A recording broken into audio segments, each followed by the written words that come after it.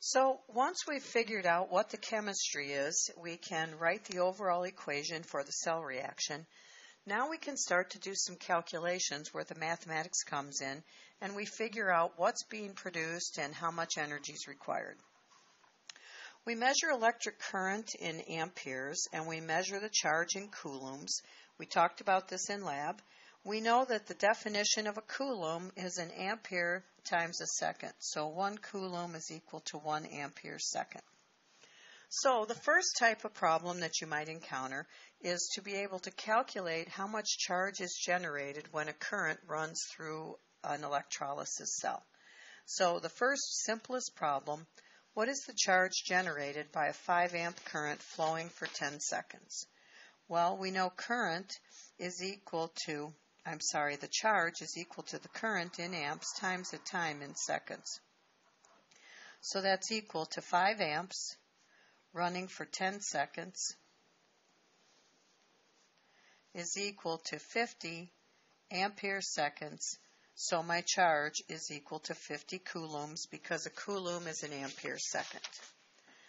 Now, when we look at this, we use the Faraday constant to relate the charge in coulombs to the number of electrons.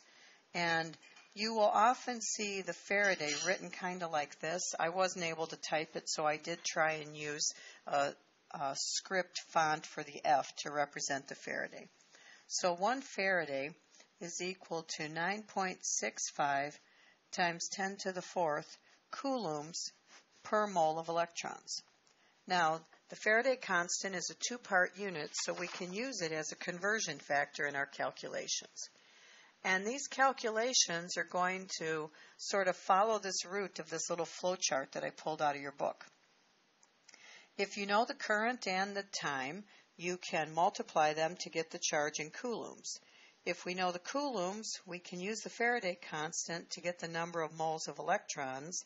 And if we know the chemistry and the mole ratio in the cell reaction, we can get the moles of material reduced or oxidized. And then, using the molar mass, we can change that to get the mass of the product. Or if we're looking at a gas, we could get the liters of that product. So let's look at a fairly typical problem. How many grams of copper are deposited on the cathode of an electrolytic cell if we have a current of 2 amps running through a solution of copper sulfate for about 20 minutes? Well, first we think about what's going on. Here we have copper 2 sulfate.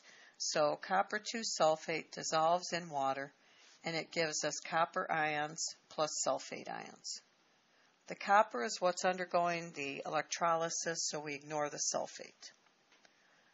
So we have copper 2 plus gaining 2 electrons to make copper solid. Now, if we look at this half reaction, we can see that 1 mole of copper is produced from 2 moles of electrons. Now we grab our periodic chart and we see that 1 mole of copper has a molar mass of 63.546 grams of copper. And we look at the time in minutes and think about how we'll convert that to seconds. 60 seconds per 1 minute. So we've collected information. Now we're ready to go ahead and calculate the charge in coulombs. We know that the charge in coulombs is equal to the amperage times the time in seconds. So my charge is equal to my current, 2.00 amps, running for 20 minutes, and I need seconds to get the coulomb in charge, so I'll multiply times 60 seconds per 1 minute. Now my minutes cancel, and I'm left with ampere seconds, and I get 2,400 coulombs of charge. So I now know the charge. Now I have to figure out how much copper I can get from that amount of charge. So I have my 2,400 coulombs. I can keep 3 sig figs so that first significant zero exists and the second zero is not significant. So now I'll change my charge in coulombs into moles of electrons. I know that 1 mole of electrons has 9.65 times 10 to the 4th coulombs. And I know that 1 mole of copper uses 2 moles of electrons. So at this point, my coulombs of charge have canceled and my moles of electrons cancel, so I have my answer in moles of copper. Now I want to change it into grams of copper. 63.546 grams of copper is 1 mole. And so I get 0.790 grams of copper. That's not a lot of copper, but 2 amps of current isn't that much, and we're only running it for 20 minutes. So now go ahead and pause the video, work the problem below, and then hit run and rerun this video to see the solution.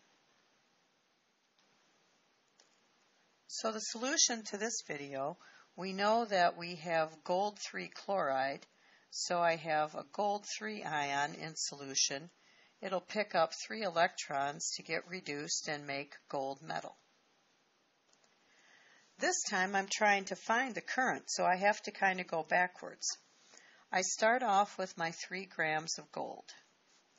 I know that I want to make 3 grams of gold, and I know that 1 mole of gold has a mass of 196.96655 grams of gold. It takes 3 moles of electrons to make 1 mole of gold. And we know that it takes 9.65 times 10 to the 4th coulombs of charge per 1 mole of electrons. So we have 4,409.4 coulombs. I can only keep 3 sig figs there, so I'm going to round at the end to my 3 sig figs. So my 4,409.4 coulombs divided by my time, 20.0 minutes.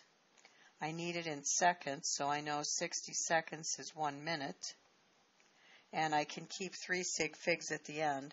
I get 3.67 amperes. And that is the current that would be required to deposit the desired amount of gold in the allotted time.